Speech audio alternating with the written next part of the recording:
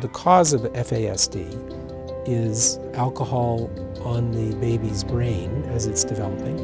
And we know that the primary effects are with the brain and some other physical aspects of the body, but primarily the brain. What is most important for people to understand about FASD is that it is preventable.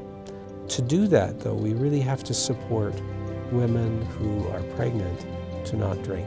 I think what we've seen is the development of these networks of support for FASD across the province.